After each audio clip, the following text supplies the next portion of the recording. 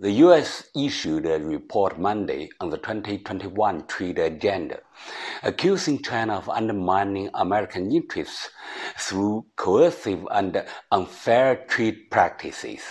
It also stated that the U.S. will use all available tools to establish a more systematic and comprehensive strategy to deal with challenges that China poses.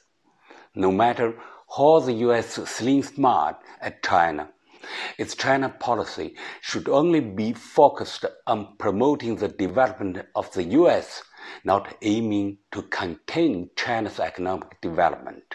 Such containment is malicious.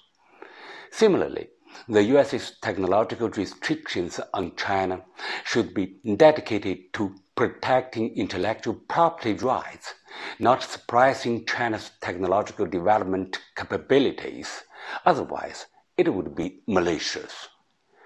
China has 1.4 billion people, more than the population of the entire Western world.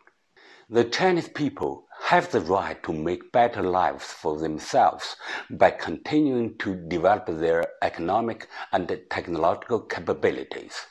This is the greatest human right. The U.S. cannot shout about human rights while trying to deprive the Chinese people of the right to further improve their lives. If the U.S. government tries to use means to suppress China's ability to keep on increasing its per capita GDP, that is just malicious.